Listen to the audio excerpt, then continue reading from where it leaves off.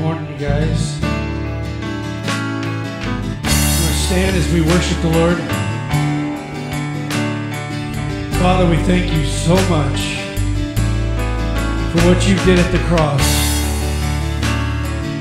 Give us a heart to praise you this morning, Lord. You're so good. You're worthy. Praise you.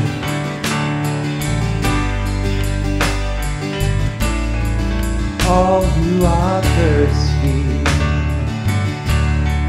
all who are weak, come to the fountain. Dip your heart in the stream of life. Let the pain and the sorrow be washed away.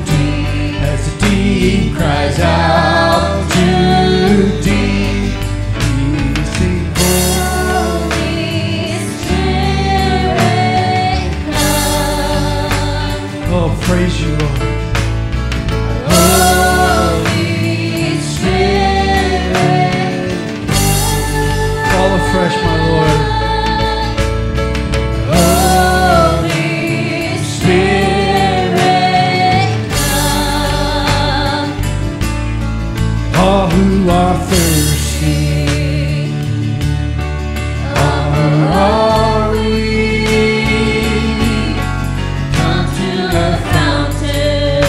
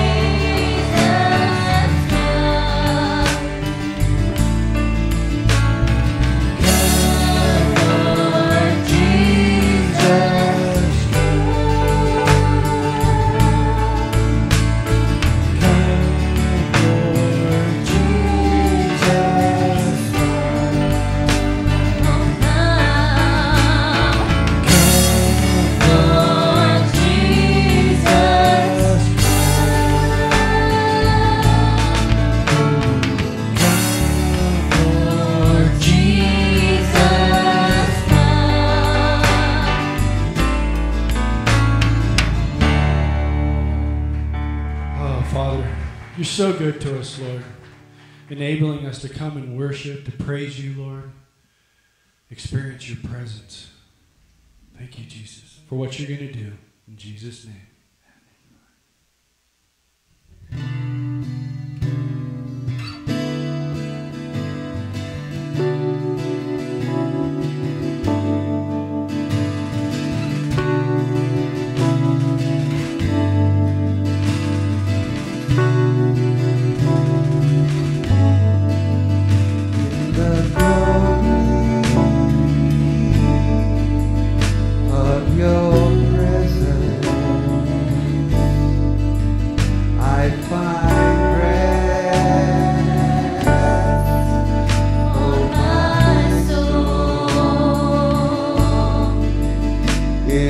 Presence.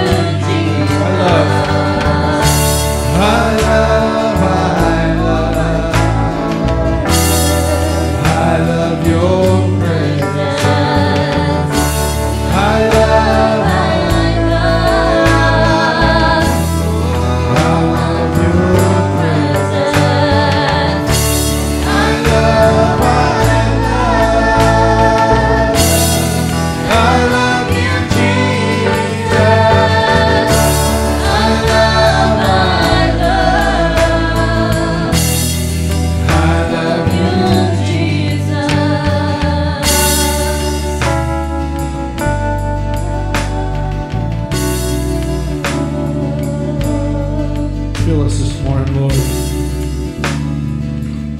can feel you here. Glorify your name. We thank you.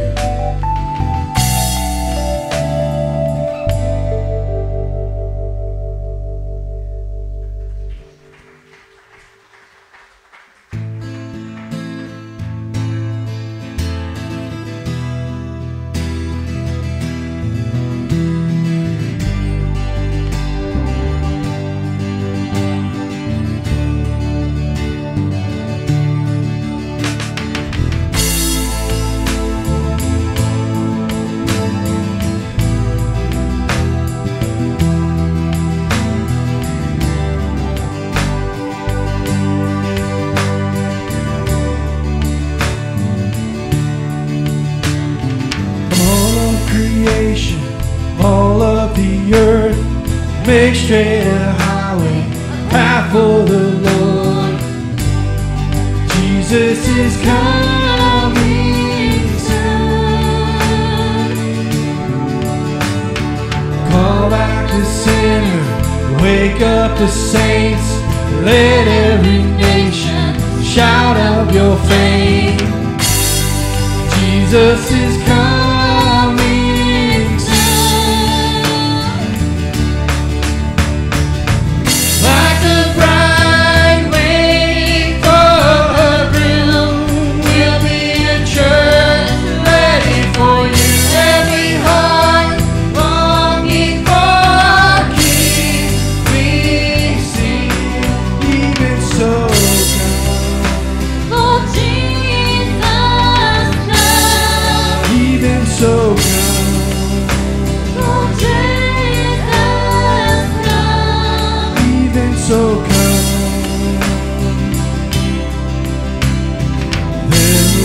Justice, all will be new. Your name forever, faithful and true. Jesus is coming soon. Like the bride waiting for her groom, will be a church ready for you. Every heart longing for King, we sing, even so come. Even so come. Even so come. So we wait for you. God, we wait, you're coming soon. So we wait for you. God, we wait.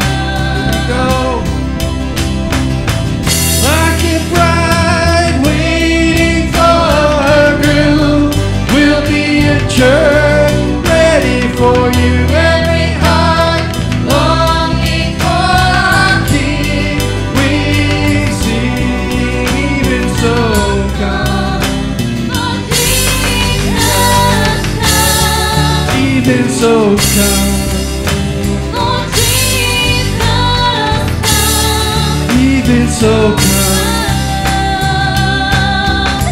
So we wait for you. God, we wait, you're coming soon. So we wait for you. God, we wait, you're coming soon. One more time. God, we wait for you. God, we wait, you're coming soon. God, wait for you. We'll be in church waiting for you. Where we are longing for our King. We sing even so come. Oh, Jesus, come. Even so come. Oh, Jesus, come. Even so come. So we wait for you. God, we wait, you're coming soon. So we wait for you. God, we wait, you're coming soon.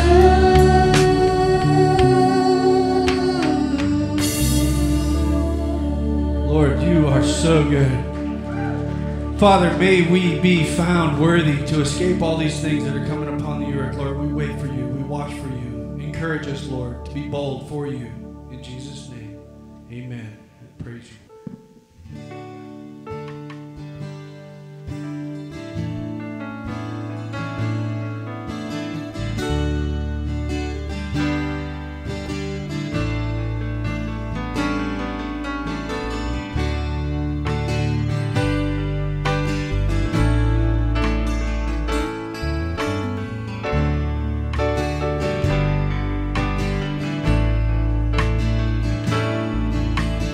Fill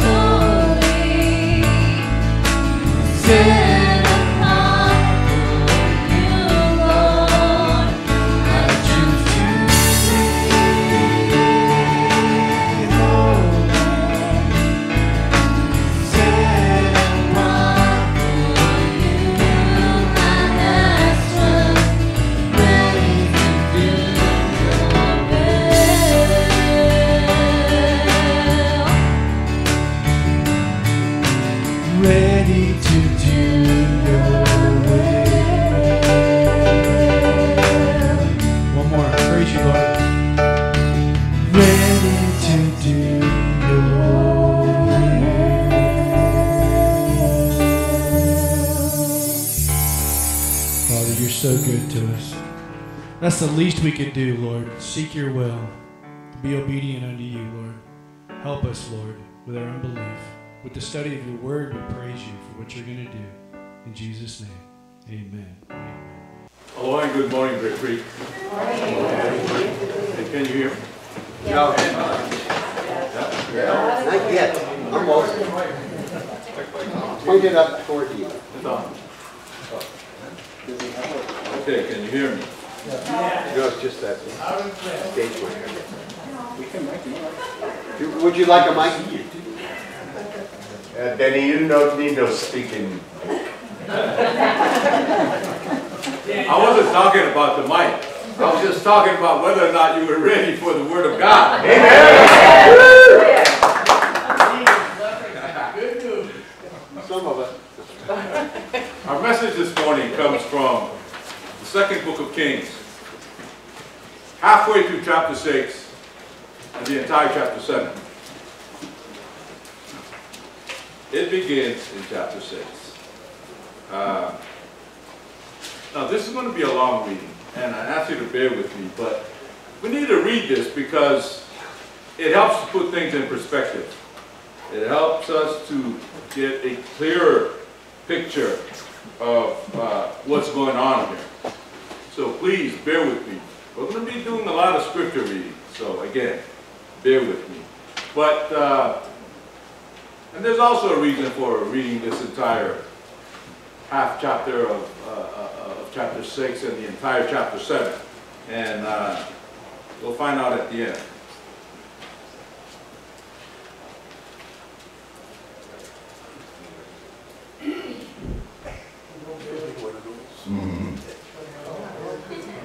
That's why they call it Bear Creek, because you're going to bear with me.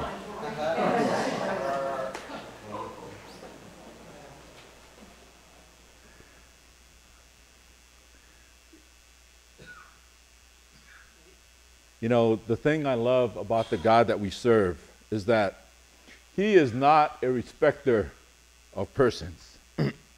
Whether you're a prince or a pauper, royalty or peasant, famous or obscure, rich or poor,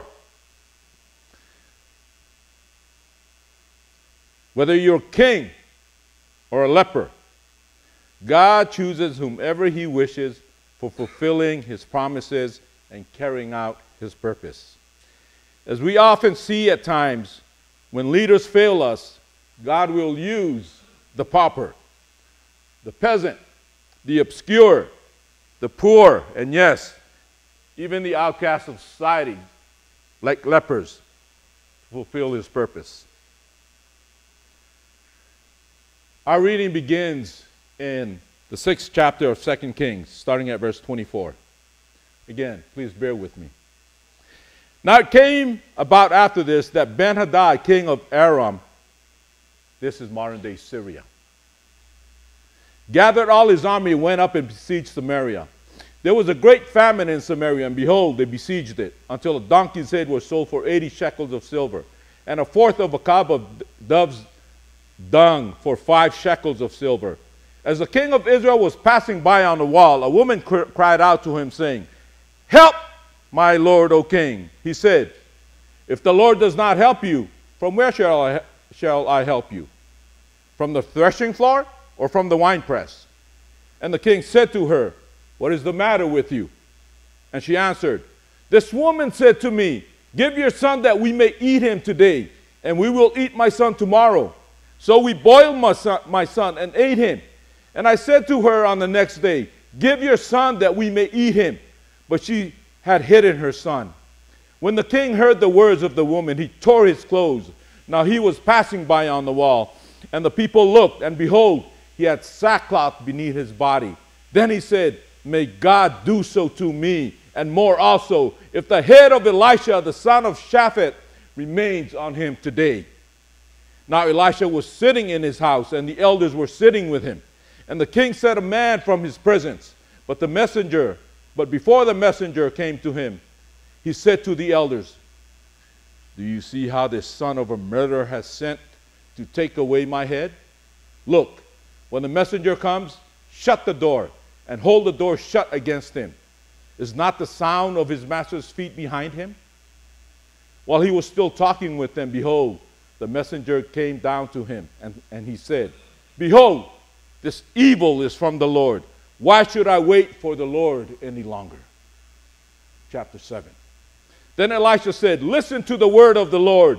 Thus says the Lord, tomorrow, about this time, a measure of fine flour will be sold for a shekel, 2 measures of barley for a shekel in the gates of Samaria.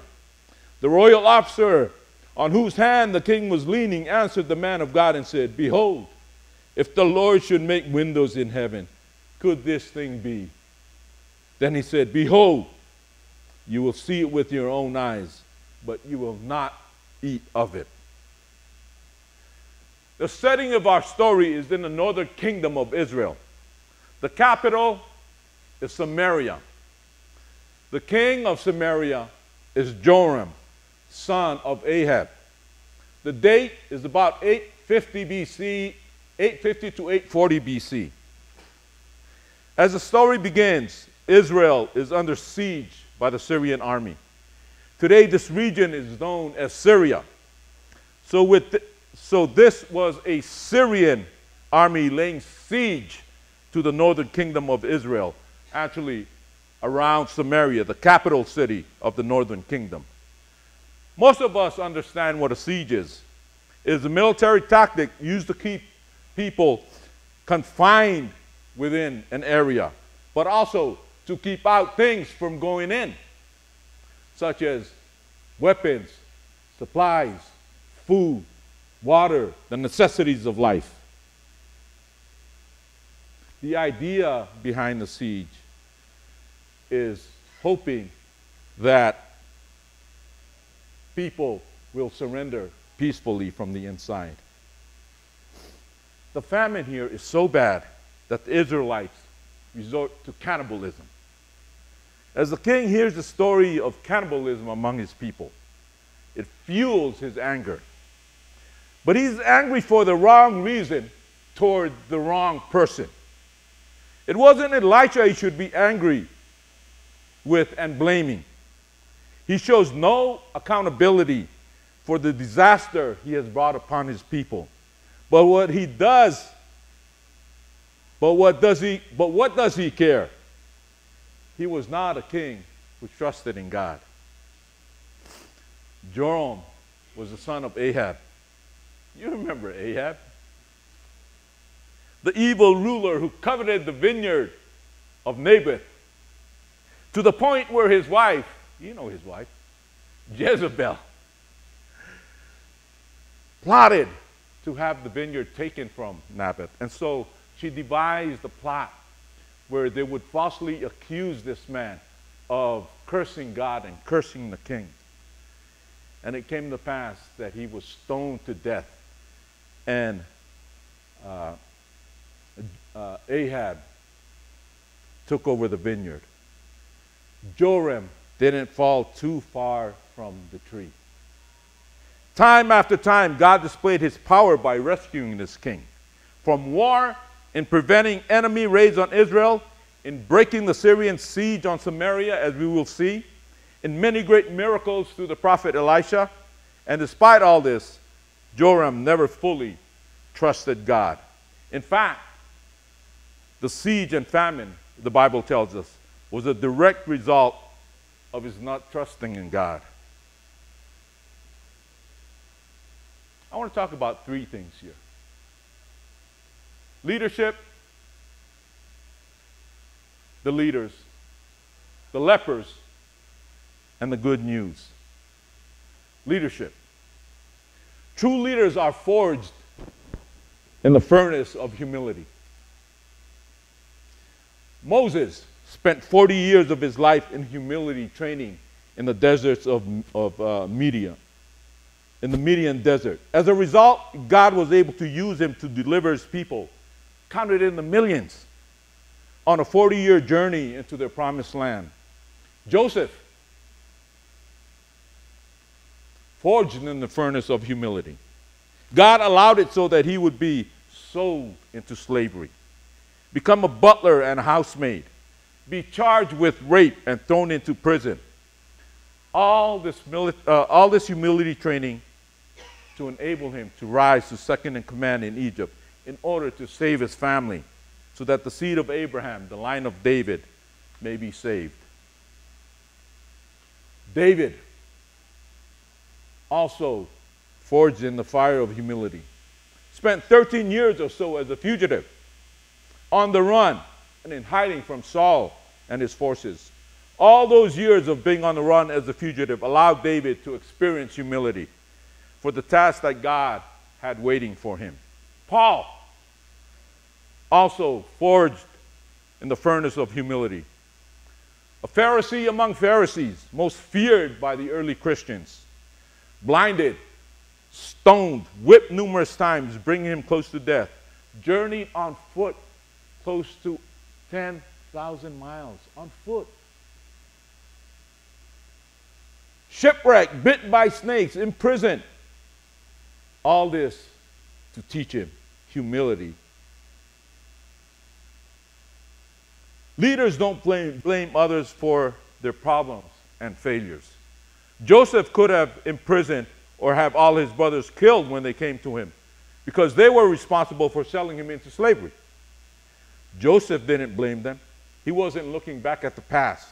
He was considering the future. He knew that God had plans for him to lead. Leaders don't blame others for problems and failures. Judah, this is Joseph's brother. His brother ultimately takes responsibility for selling Joseph into slavery. You know, I can't help but wonder if his actions demonstrated here of accountability and responsibility led to his receiving the scepter promise in Genesis 49, 8-12. Judah, your brother shall praise you. Your hand shall be on the neck of your enemies. Your father's son shall bow down to you. Judah is the lion's whelp. From the prey, my son, you have gone up.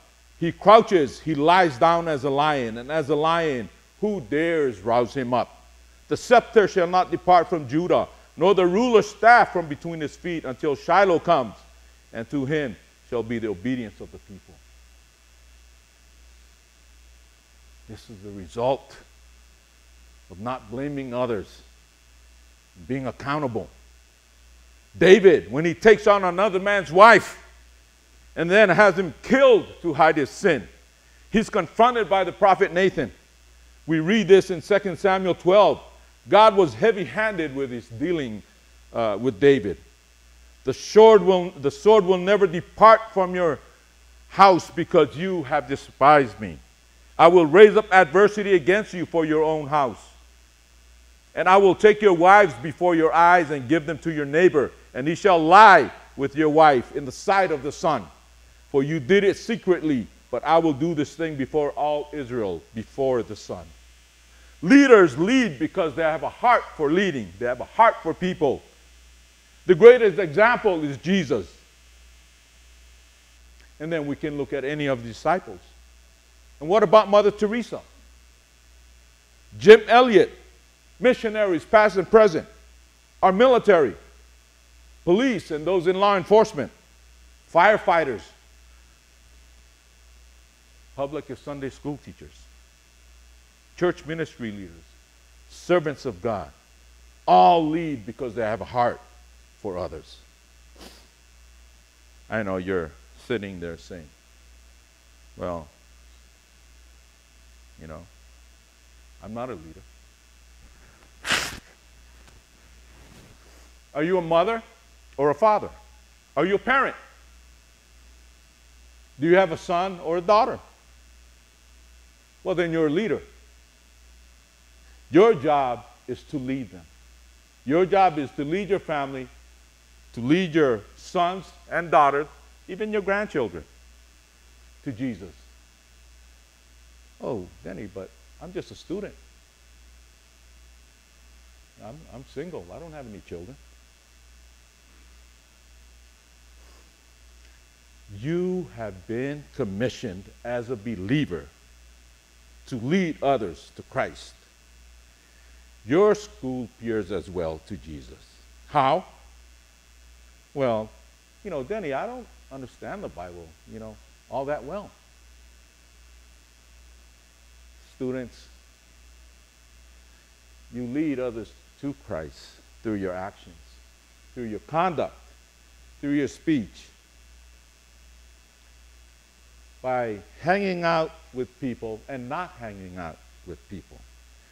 Where you go and where you don't go, what you do and what you don't do, what you say and what you don't say.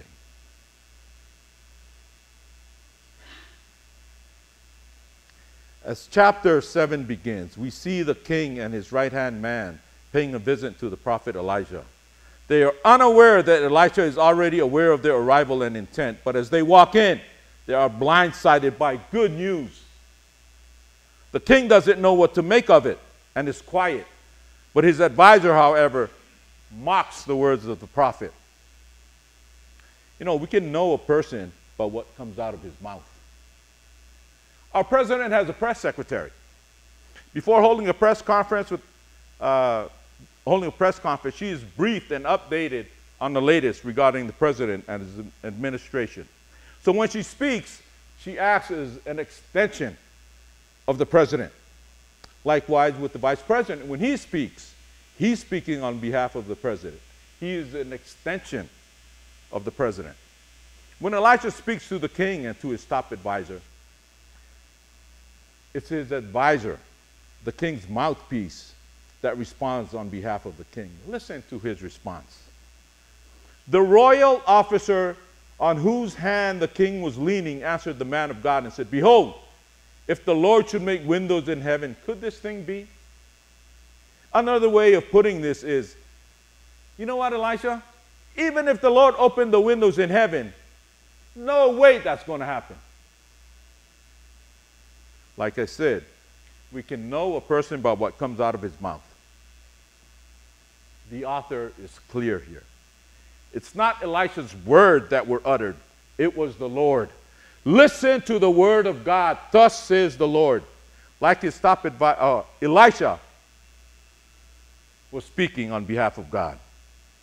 In this world that we live in, it's not surprising at all that we have people in positions of leadership that mock God and his people. It appears to be the norm with a particular political group. It has become part of their worldview, part of their ideology. If it's not mocking God, then it's doing away with anything having to do with God, or even doing away with God altogether, banning the mention of his name. Some of you might remember a certain political party, National Convention for the 2012 presidential election, where they put to a vote the removal of using God's name in their platform. You remember that? I'm not making this up. It didn't pass. But you could hear a loud boo coming from the audience when it didn't pass. And you know what? These delegates, they're supposed to be leaders. They're elected leaders. We see here, like the king's top advisor who mocks God, belittles God, by implying that God is a liar and that he's unable to bring an end to this famine within 24 hours. Wow. Listen to what God says to such people. Now, I have several scriptures here because, this is important. I hate it when I watch the news and I see people mock Christians. I see people mock God. I see people mock, some people call it religion. But it just upsets me. And so I have several scriptures here, so bear with me. Psalms 14, 1 and 2. Only fool says in their heart there is no God. They're corrupt and their actions are evil. Not one of them does good. The Lord looks down from heaven and the entire human race. He looks to see if anyone is truly wise, if anyone seeks God. Psalm 7 or 74. They thought, we will completely crush them. They burned every place where God was worshipped in the land. We do not see any signs. There are no more prophets, and no one knows how long this will last. God, how much longer will the enemy make fun of you? Will they insult you forever? Why do you hold back your power? Bring your power out into the open and destroy them. God, you have been our king for a long time. You bring salvation to the earth. 2 Chronicles 32. The king also wrote letters ridiculing the Lord, the God of Israel, and saying this against him. Just as the gods of the prophets of the other lands did not rescue their people from my hand, so the God of Hezekiah will not rescue his people from my hand. Then they called out in Hebrew to the people of Jerusalem who were on the wall to terrify them and make them afraid in order to capture the city. They spoke about the God of Jerusalem as they did about the gods of other peoples of the world, the work of human hands. King Hezekiah and the prophet Isaiah, son of Amos, cried out in prayer to heaven about this. And the Lord sent an angel who annihilated all the fighting men and commanders and officers in the camp of the Assyrian king. So he withdrew to his own land in disgrace. And when he went into the temple of his God, some of his sons, his own flesh and blood, cut him down with a sword.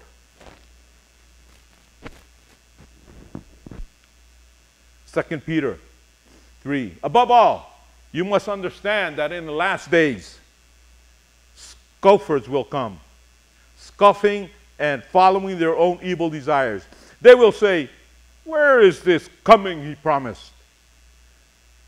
Ever since our ancestors died, everything goes on as it has since the beginning of creation.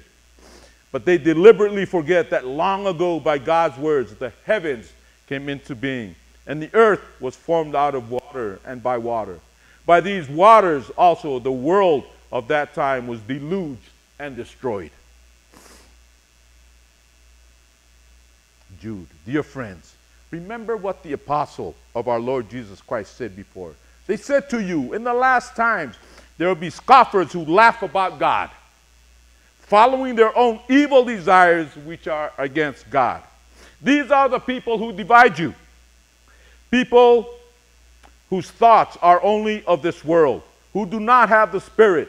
But dear friends, use your most holy faith to build yourself up, praying in the Holy Spirit. You know, people today, leaders or not, will surely, as these scriptures warn us, be met with a similar fate. We cannot be leaders, whether at work, in communities, in government, and yes, especially in the church, and lead without having God as part of the leadership circle. Psalms 1. Blessed is the man, is the one who does not walk in step with the wicked, or stand in the way that sinners take, or sit in the company of mockers, but whose delight is in the law of the Lord, and who meditates on his law day and night. That person is like a tree planted by streams of water, which yields its fruit in season, and whose leaf does not wither. Whatever they do prospers. Not so the wicked. They are like chaff that the wind blows away. Therefore the wicked will not stand in the judgment, nor sinners in the assembly of righteous. For the Lord watches over the ways of the righteous. This tells us the type of man Joram was, King Joram. We only have to look at who he surrounded himself with and what came out of their mouth.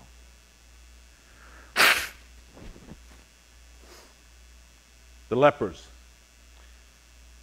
The Hebrew word for leprosy is tazeret, which translates to trouble. Lepers were treated as outcasts of society. They were feared, they were hated, because people at the time thought leprosy to be contagious. Others thought that it was a curse from God. And because of this, they were mistrusted and often not believed. Verse 3. Now there were 4 leprous men at the entrance of the gate, and they said to one another, why do we sit here until we die? If we say, we'll enter into the city, then the famine is in the city, and we will die there. And if we sit here, we die also.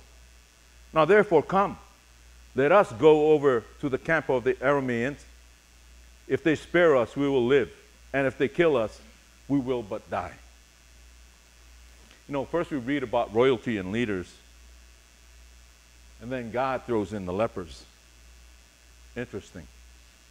We read that there are 4 lepers sitting outside the city gates, and they're outside the city gates because they are prohibited from residing according to their law within the city gates. They're discussing their situation. It's a matter of life and death. Their lives are hanging in the balance. That come to that place that some call the end of their rope, or the crossroads, or the end of the road. They had a decision to make. Their first option, if they remained where they were and did nothing, they would die. Not a good option. If they entered the city, famine was in the city. They would die. Not a good option. Option 3, surrendering to the Syrian army, and maybe, just the tiniest sliver of hope that the Syrians would spare their lives, take them as prisoners, and give them food. What a contrast in people's outlook. In times of adversity, the king and his advisors have murder on their minds, while their citizens are planning a way for their survival. As leaders, shouldn't they be planning a way out or looking at ways to resolve the crisis? Killing people should be the last thing on their minds. The lepers set their minds on option 3. You know, when you come to your wit's end, that's the very place that God wants to meet you. These 4 lepers threw caution to the wind. They took the only logical course of action left to them. They will wait until dark and then make their way to the Syrian camp. But when they arrive at the Syrian camp, they are shocked at what they find. The camp is empty. It is deserted. There is no one to be found, but everything to be found. We are told by the author of what happened. Do you realize that the Syrian forces were defeated without Israel lifting a finger? It is almost unbelievable that another attacking army would come in the middle of the night and destroy a Syrian army. The city would surely have heard the footsteps of the marching soldiers, the wheels of the chariots, the hooves of the horses, but there was nothing to be heard. Surely there would have been carnage, soldiers killed doing battle, but there was none. So what happened? When they came to the outskirts of the camp of the Arameans, behold, there was no one there. For the Lord had caused the army of Arameans to hear a sound of chariots and the sound of horses, even the sound of a great army, so that they said to one another, behold, the king of Israel has hired against us kings of the Hittites and kings of the Egyptians to come upon us.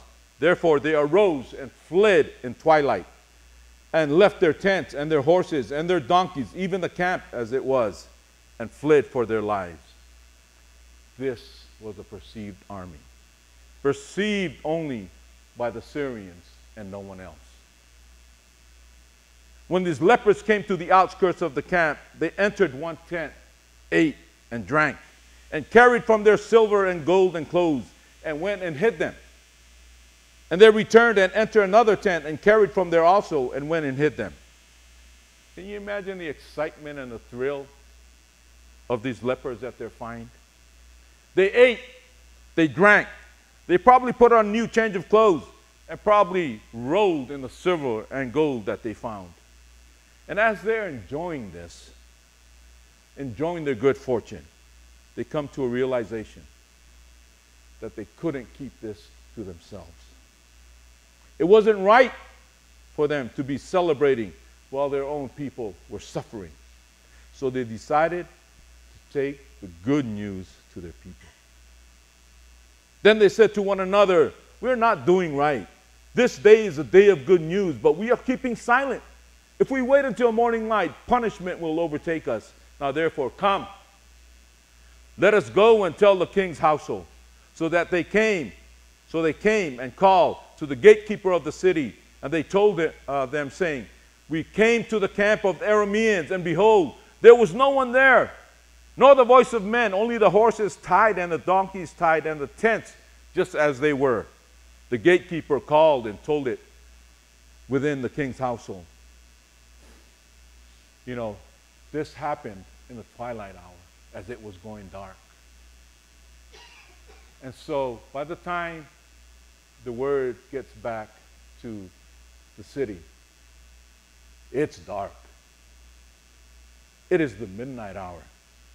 And although it's midnight, the lepers are thinking to take this good news to the people.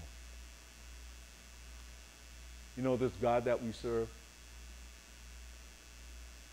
He is the God of the midnight hour.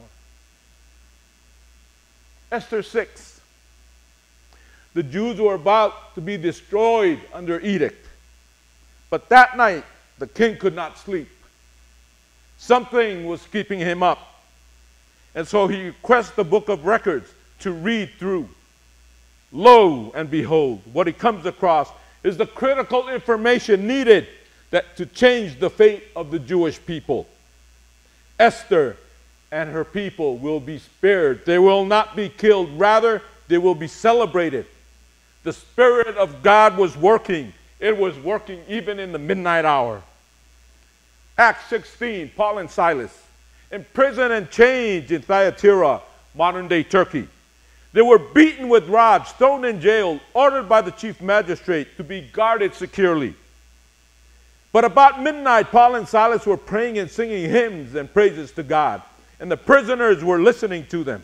And suddenly there came a great earthquake, so that the foundation of the prison house was shaken, and immediately all the doors were opened, and everyone's chains were unfastened. God of the midnight hour. Exodus 12:29. Now it came about in midnight that the Lord struck all the firstborn in the land. Midnight. From the firstborn of Pharaoh who sat on his throne to the firstborn of the captive who was in the dungeon, and all the firstborn of cattle. God is the God of the midnight hour. When you're asleep, He's working on your behalf. When all hope is gone and you have arrived at the end of your road, He is standing there at the end of your road, even if it's the midnight hour, asking you why it took you so long to come to Him. John 5, my Father is working until now, and I myself am working. Our God works around the clock, even during the midnight hour.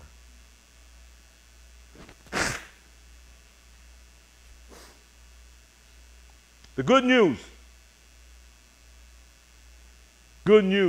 life-saving news, delivered courtesy of the lepers, is looked down upon, met with skepticism and unbelief. You know, not different at all, spiritually speaking, from our world today. Oh, that people would embrace the good news. Then the king arose in the night and said to his servants, I will now tell you what the Arameans have done to us. They know that we are hungry. Therefore, they have gone from the camp to hide themselves in the field, saying, when they come out of the city, we will capture them alive and get into the city.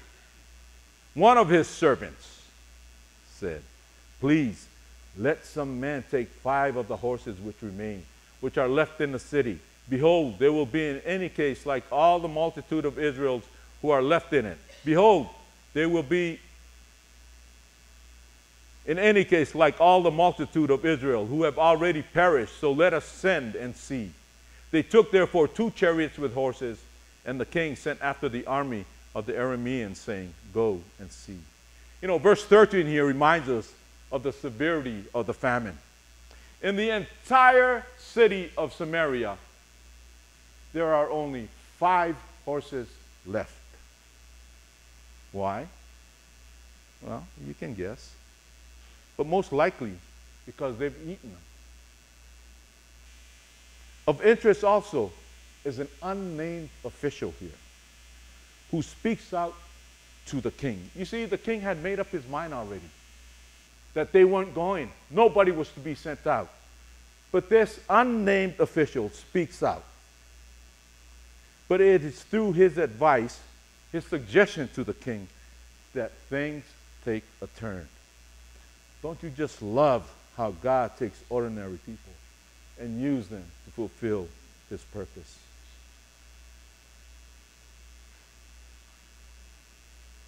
They went after them to the Jordan.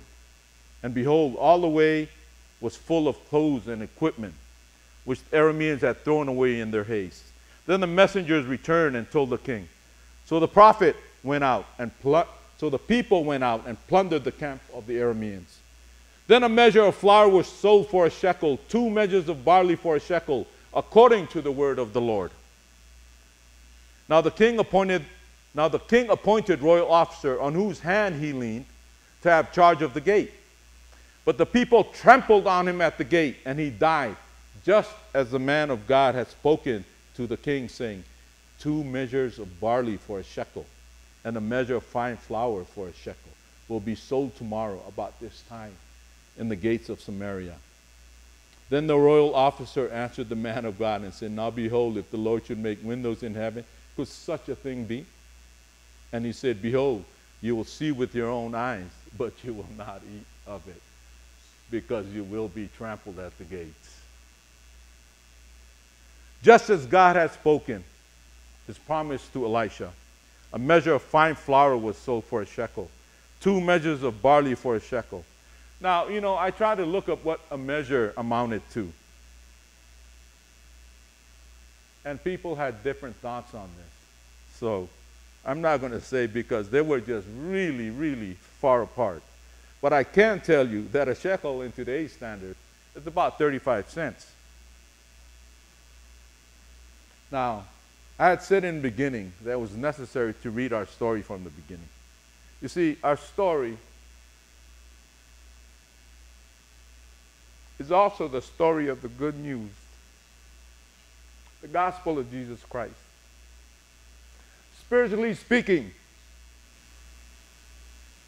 the world is under siege by the enemy, thereby causing a spiritual famine in the world. The world under siege is in need of spiritual food. It needs manna. It needs the bread of life.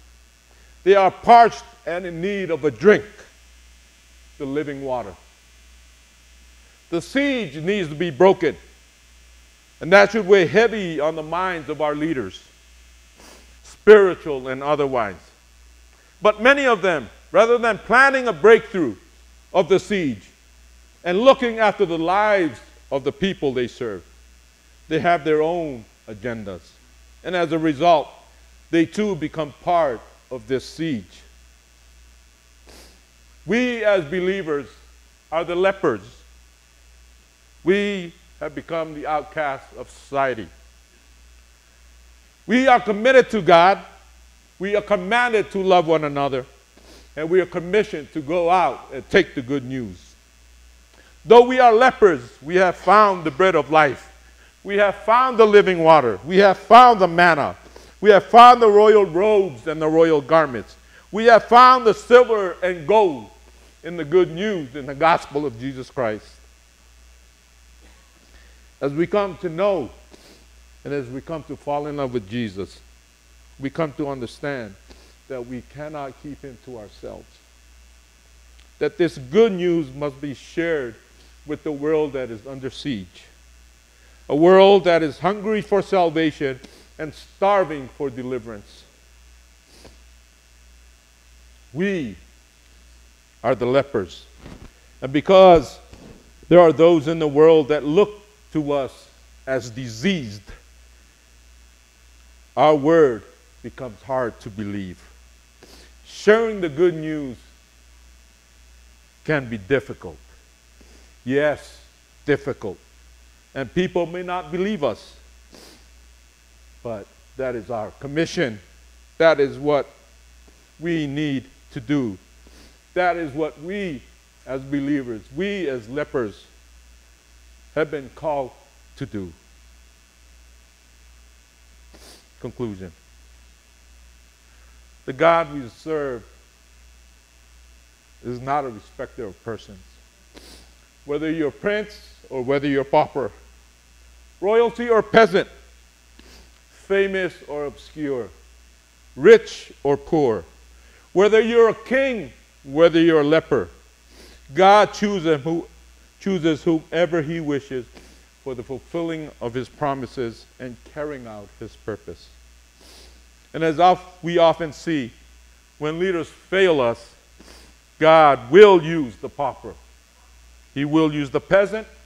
He will use the obscure. He will use the poor. And yes, even the outcasts of society, like the lepers, to fulfill his purpose. And these are troubled times. We're desperately in need of godly leaders forged in the furnaces of humility. We can also know a person by what comes out of their mouth.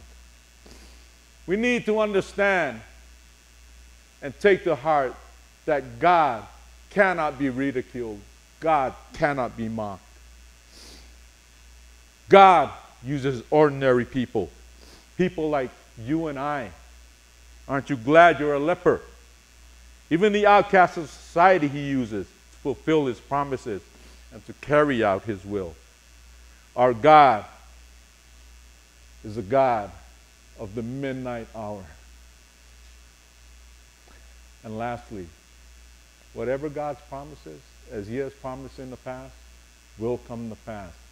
Therefore, all that he promises for you and I in the future will come to pass as well. Thank you, and may God bless you.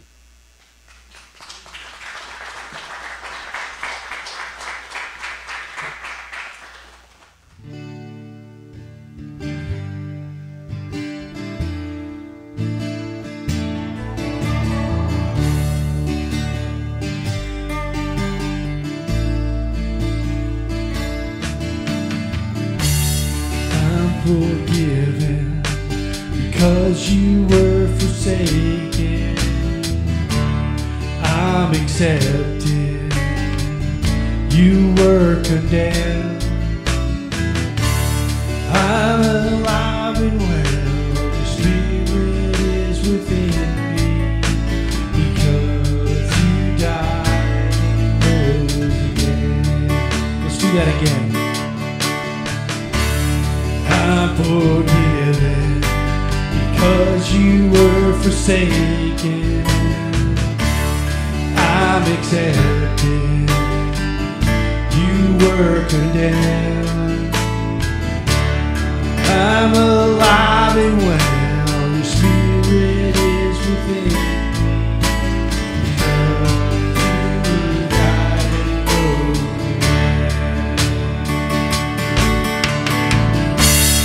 Amazing love, how can it be that you, my King, would die for me? Amazing love.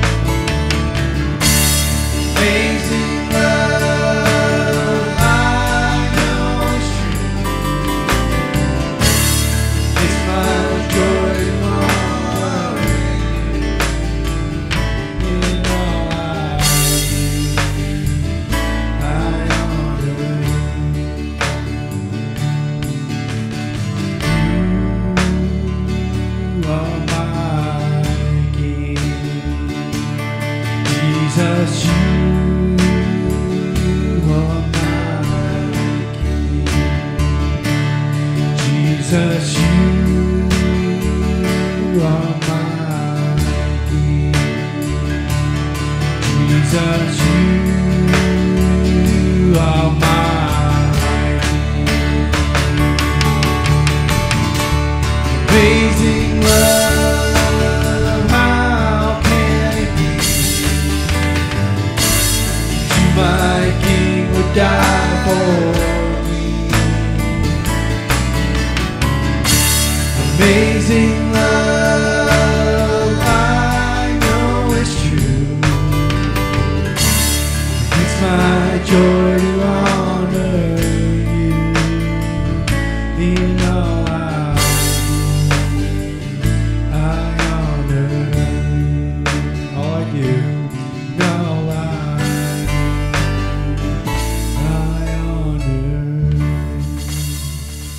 Lord, help us stay focused upon you, Lord, to be witnesses unto you, Lord, to convey your word to those in need this week, Lord. Use us as vessels, Lord, that we would be pleasing unto you. We thank you in Jesus' name. Amen, amen. Enjoy your week, you guys. Enjoy.